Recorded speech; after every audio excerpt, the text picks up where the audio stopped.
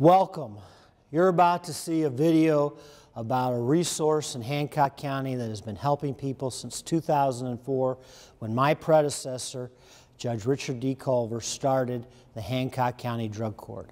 I'm Scott Sirk. I'm the current judge of the Hancock Circuit Court and the judge of the Hancock County Drug Court. The Drug Court is a team of people led by our director, Beth Engel, field officer Gary O'Neill, probation officers, addiction specialists, therapists, and law enforcement that try a group approach to assisting and transforming the lives of Hancock County's challenged individuals that have had several drug addiction offenses. We take those people in and give them an opportunity to transform their lives. We tell them it's not about the addiction, it's about the pain. And we work with them to transform their lives and let them become the great gifts that they are meant to be. And I think through this process you'll be able to meet some of those individuals the drug court has helped, their family, and others. And we want you to know what a resource it is so that we can help more individuals in Hancock County. Thank you very much. During my active addiction, I honestly didn't care whether I lived or died, and to hear myself say that now seems insane. For a person like me who, lived in total darkness for so long, it's helped me see the light and to actually get my life back. I thought there was no way out. I thought that my addiction and everything that I had was going to be with me for the rest of my life. He went from being on drugs, and I never knew where I was going to hear from him or somebody calling me and telling me that he was no longer with us. It obviously causes a lot of grief in the family, not only if it's a young child living at home, for the parents who see their kids deteriorating health and maybe find them passed out or actually have overdose and have to have the paramedics come in and revive their child because their child is basically dead. And then if you compound that and they have kids at home, seeing mommy and daddy lying on the floor because of an overdose, the traumatic effects on those kids are, who knows how much problems those are causing for the little ones to see mom and dad in that kind of condition. I got full custody back of my son. I didn't think I would ever get that, and when I think about it, I'm gonna cry. I was proud to be part of the original group that put the Hancock County Drug Court together back in 2004 and 2005 as we were just kind of getting off the ground.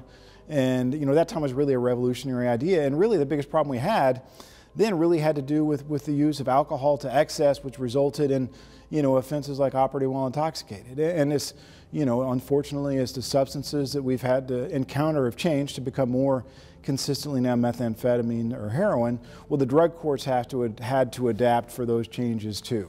And so, it's really been a really rewarding professionally to be part of something kind of getting it off the ground and kind of moving forward, and now to see, the positive impact we have for public safety and for our community by really providing a hand up and accountability for some of our people to help them get out of substance abuse and out of addiction, to be really positive people in society who are taking care of their kids and having jobs and contributing. And it's really one of the most rewarding parts of my position, is to work as part of this team to bring forth really positive changes for Hancock County.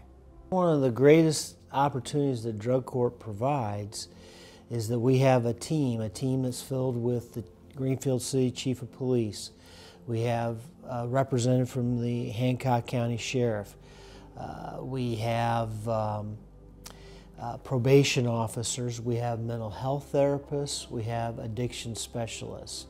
So we have that entire team there. It's about 15 people, and they are dedicated to giving their professional experience and expertise to helping these people through the difficulties that they're going through at this time. So that's really one of the great gifts of drug court. This is the first time I've ever been involved with something where people actually care for me to save my own life. This program saved my life, and I'll forever be grateful for that. Drug court has just helped me in so many ways, and I'll never be able to tell them how thankful I am for all their help. I came from 20 years in law enforcement where I thought you'll quit getting arrested when you stop doing drugs. It's just that simple. But once I went to a National Drug Court conference and listened to speakers who have been doing drug court and addiction issues for 30, 40 years, it was an eye-opening experience. They talked about how people who are doing drugs and have long-term drug use have a diseased brain, and they'll show an MRI image of the diseased brain showing somebody that has holes in the brain. They refer to it as a diseased brain and show that they can't possibly make the right decisions because their brain is not making all the connections that a normal brain does. And they'll show that brain 1 year later after somebody has stopped using drugs, and it shows where the brain is healing itself, so they're making better decisions the further they get away from their drug use. Addiction is a brain disease, and a lot of people don't accept that. Telling a person that's an active addiction, it's all in your head, you just need to stop. You just need to do that. Well, they can't, because their brain is not firing on all cylinders, and they just don't have that connection to be able to talk to all parts of their brains to make that decision. Anyone who gets into this program and starts this program, you've been doing it your way for how many ever years, and that's got you guaranteed that your addiction, no matter what it is only going to lead you to institutions, jail, and death. You're not going to give everything overnight.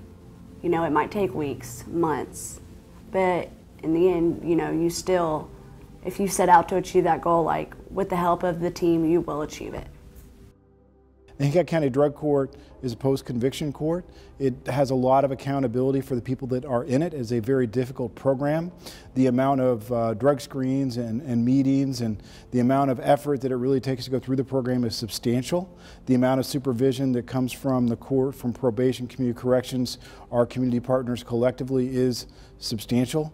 It's pretty, really keeps a very close tab on people. It is certainly not the easy way out.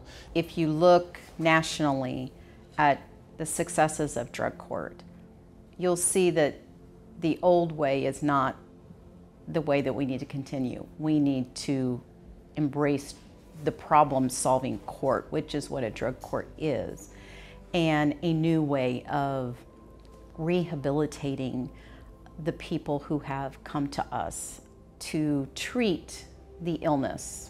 We get the high-risk, high-need participant in our program, and that's the participant who has high criminogenic needs, but also has those personal needs, like they need housing or an employment, or they need help for their children, or they need counseling. So that's something that we can offer them. And the success of drug courts is a lot better than just putting them in jail and leaving them.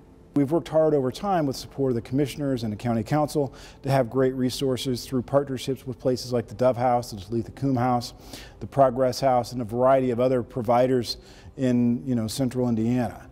And so it's really a great resource. It's a great resource for law enforcement because it helps us to have a greater community of sobriety and recovery in Hancock County. And as you have a greater community for sobriety and a greater community for recovery, then what it does really is it brings down the demand for people, for narcotics, because every single person that's in our program is somebody who's been in addiction, and as they get into our program and they work the program with the resources we have and the support of the court and everyone else, well then, these people are no longer going to be consumers of drugs. And instead what's going to happen is they're going to have jobs, they're going to reconnect with their family, they're going to begin to take care of the responsibilities that you all have, they're going to pay taxes, and they're going to be contributing members of society. The great thing about that is you take something that was a real negative and you turn it into something that's positive. And so it's really remarkable work. I'm really proud to serve as part of the team. I think it's good for the community, and it's also good for public safety to be part of the Hancock County Drug Court. The tools that I have received throughout being in drug court has helped me stay sober, and not only sober, but it's helped me learn to manage my everyday life stress. I'm very blessed to have been a part of this program. Drug courts also helped me just be a productive member of society, going to work every day, just, living as normal as possible a life that I could. Drug court it's just helped me in so many ways. My sponsor told me that if I had done everything that this program suggests, I would have a life today that I never even knew I wanted. And today that's been true for me. The tools Drug Court has given me, such as the IOP program and the relapse prevention program done at Families First in Gallahue here in town, that was the start to show me how to live a new life and how to deal with my triggers and my addiction. But the ultimate thing it was getting me into the AA program and teaching me to work the 12 steps. The AA program is what taught me to live a new life too. It showed me how to deal with all that and find things to do and help other people in the same aspect as not just helping myself, that I can help others too. It's heartwarming to talk to some of our graduates who have succeeded, and they will call and tell me successes in their life. They still want to be praised by us because they want to make us proud. And when they succeed in life, they know that makes us proud, so they got to call us and tell us. The whole program is a 2-year program, but it's not like, okay, you just come right on in. There is a process. We want to make sure that we follow guidelines, and we have to follow the guidelines of the Office of Court Services here in Indiana. There are rules, just like we expect our participants, to follow their rules. We have to follow those rules as well. So getting them here it takes a little bit of time. We try to get them quickly after their arrest, and that's Drug Court model, to get a participant into the program relatively quickly after their arrest and get them in treatment, under supervision, drug testing. There's frequent drug testing, and then they have to, the treatment is quite a bit. 12-step community is a big part of the Drug Court as well. And any participant in our program will tell you that attending those 12-step meetings, getting that support from other peers is very important. I don't necessarily think just throwing people and warehousing them in jail is helping anybody, them or society, because while they're in jail, they are not getting the treatment help. If somebody gets arrested for, say, a domestic battery, they may get arrested for the domestic battery, but the underlying problem is they have an addiction issue and they get high, drunk, and then they commit the crime. Well, we're throwing them in jail for the battery, but we're not treating the underlying cause of the initial infraction. I don't feel like just warehousing prisoners or inmates is the best solution when we can provide treatment for the underlying cause, and maybe the next time they're not battering their wife and we don't have to arrest them if we treat the underlying cause. Almost all of them have been hurt. It's really more about the pain they've suffered than the addiction they're enduring. And so we take the time in this 2 years to get to know them, to help them, and address it so that it totally transforms their lives. We need you in this community. We need you to be contributing. You have a unique gift. And I think that's something I want them to hear. I try to find things always that I think would be encouraging to the participants so that they know they're valued, they're loved, they're needed by this community. They have a purpose. Thank you for watching this video about the Hancock County Drug Court. I want to thank 9 Star in particular for giving us the resources to present this story to everyone involved. And especially I want to thank Mike Burrow, the president and chairman of 9 Star, as well as David Spencer and John Painter, the videographer. Thank you very much.